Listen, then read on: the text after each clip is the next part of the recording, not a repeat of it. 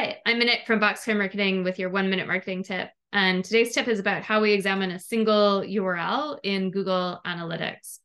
So if we use the Google Merchandise Store as a demo account, then we can look at that information. So again, we're looking for a single URL.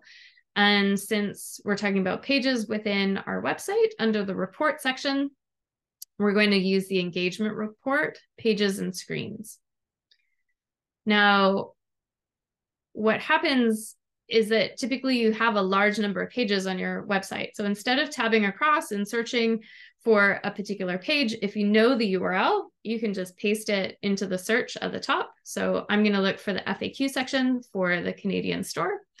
That's going to narrow down to that single URL where you can examine just the metrics that are related to that.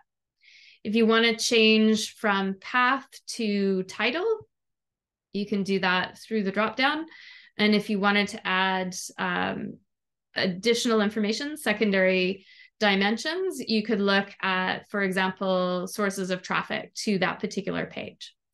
So first, user source is going to tell you all about new users. So the source of traffic, the very first time people visit your website. Whereas session source or source medium, that's going to tell you the sources of traffic for all the sessions that came to that particular page.